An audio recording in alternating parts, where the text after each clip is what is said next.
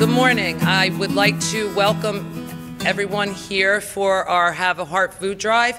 This year we had our student council do our collection. Mrs. Boyd, Mrs. Pagano, and Ms. Finnerty, and Mrs. Mitch also helped us out with our food collection. I want to thank all the parents who came to the school to drop off the items and all the kids that encouraged their parents to bring things to the school. We could not have done it without you. I would like to introduce our mayor, who is doing this Have a Heart food drive for the township. Also with us today is Mrs. Meehan, one of our council people from Colonia. All right, and I'll introduce Mr. Mayor McCormick. Thank you very much, Madam Principal. It's always a pleasure to be here. This is the most fun Have a Heart Drive event of the year normally, because we have the third graders here and we go through the typical talk about food and food groups and why it's important, and then we have a Q&A with the kids, and it is just hilarious. I love the third graders. It's like the perfect age. They're old enough to know to ask good questions, but they're young enough not to be too cool to be, out talking to the mayor at a press conference. So it really is nice. I want to thank Ms. Boyd, Ms. Pagano, and Ms. Finnerty, all right, and Ms. Mitch, and of course the principal for everything you've done. This is in the middle of a pandemic, and there's a whole bunch of food behind us, so you should be congratulated. January and February are very light months for food drives. Everybody pays attention. Excuse me. In November and December during the holidays, and like Peter will tell you, the winter becomes a very tough time. So that's why many, many years ago, Peter helped organize the Have a Heart food drive, which ties in with Thanksgiving and the Heart in 214.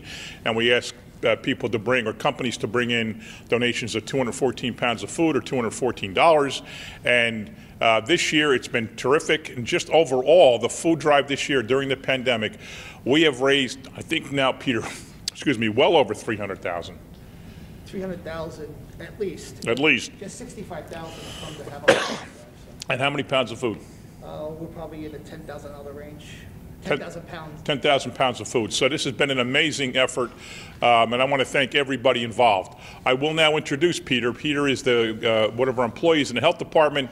He's the guy in the middle who takes all the food from the donors and gets it all out to the donees with the help of 11 different food pantries in Woodbridge. Normally those men and women would be here to celebrate and give us a chance to thank them, but even though they're not here, we do want to thank them. And we do have most of our students here.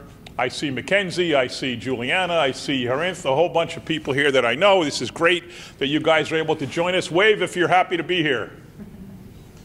Wave, there you go. All right, wave if you brought food. Wave if you think it's important to get food to people who need it. All right, great class, they're well trained. Let me turn it over now to Peter Barcelona to talk a little bit more about the entire We Feed Woodbridge and Have a Heart food drive. Thank you, Mr. Mayor. And again, I always first thank the mayor and the council and the administration for their support of We Feed Woodbridge. We Feed's been in existence since 1992. Our pantries currently, due to the pandemic, we were 600 families last February. When we were here last February, 600 families. As of the end of December, we're over 1,300 families. So our pantries are being stressed to the max, trying to help as many people as we possibly can help during, obviously, these difficult times. But the Board of Education and the schools and the principals have been very supportive for, doing drive-by food drives, dropping off food. So we've been able to have that continue to have a Heart food drive. As the mayor said, we raised just from January 1st until now $65,000. Prior to that, we raised during the pandemic about $250,000, about $250,000. And that money is fed back to our food pantries to purchase food from the community food bank at Hillside. Our pantries tap into McFoods, which is the county warehouse in East Brunswick. Our pantries are doing their own food drives within their own communities. So we're taking support and food from as many places that we possibly can, and so far it's worked. Our pantries are pretty well stocked. They have money to purchase those needs, the perishables that we generally don't collect during our food drive. They purchase, we partner with Wegmans and ShopRite and Stop and Shop and Panera Bread, Wawa, Seasons 52. It goes on and on that we take food from them every day, bring it into our pantries. It's put into a freezer, and then we hand it out.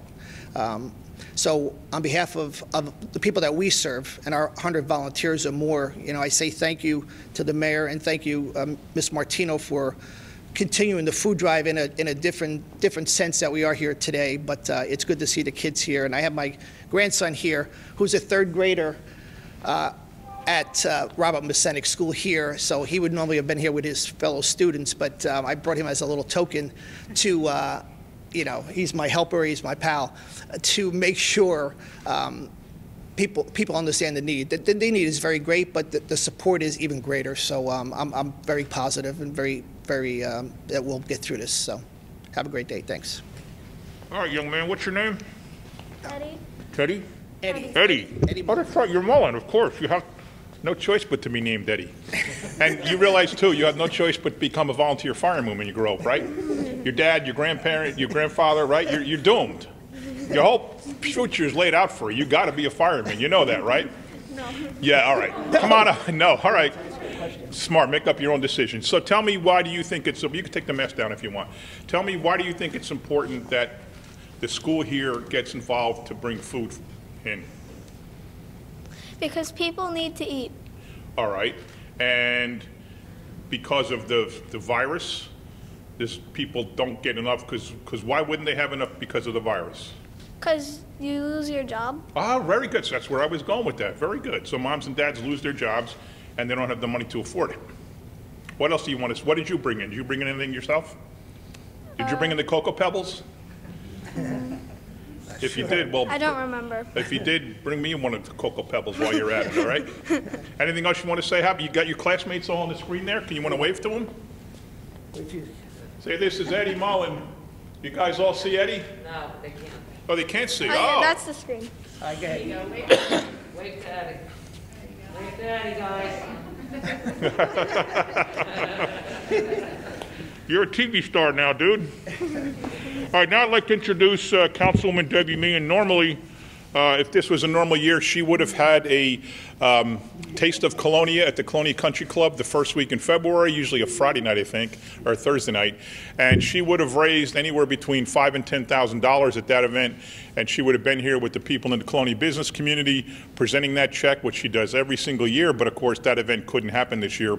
So let me ask Debbie to say a few words. Good morning. Good morning, everybody. This is always one of our favorite stops because all the kids are here, and it's so great to talk to them, and they have such great answers, and they know so much about how people are hungry. And more than ever right now, we need to keep giving food to the food banks. Like the mayor said, we usually do our Taste of Colonia. We couldn't do it this year. We get a lot of food. We usually raise like $10,000, $12,000, and it's a great event. So instead, tomorrow we're going to partner up with Colonia Middle School children over at the Evergreen from 10 to 2 to collect food. So at least we could do something. We won't be able to give as much, but we'll definitely give something. And it's so important that the township and everybody comes together to continue to donate to these pantries because people are hungry. Normal people that have jobs, that lost jobs, and we saw it through the holidays. It was heartbreaking to see how many people lost jobs. So please continue to give $214 if you can. The need goes through all year long. We don't stop on Valentine's Day, but please continue to give, and thank you for everybody that has. Stick with that Colonia tomorrow. Is it 10 to 2 tomorrow? 10 to 2 tomorrow. Just in case this show's on TV, people Yes. can drive into Evergreen? Yes, Evergreen, and the kids will be there with the signs, and you can buy Girl Scout cookies. Okay. So Very good. working together. So You can also buy Girl Scout cookies and donate them to the food drive. yes, you can There's absolutely. a good answer. There Okay. you go. All right. Well, I'm going to present this proclamation now to Principal Martino. Actually, Eddie, why don't you come on in the picture with me? Why don't you give this to your principal's probably always giving you awards and things. Why don't you present this to your principal and tell her why you're presenting it and what it means? Come on up, teachers. I'm presenting this because we raised a lot of food this year. All right. Very good.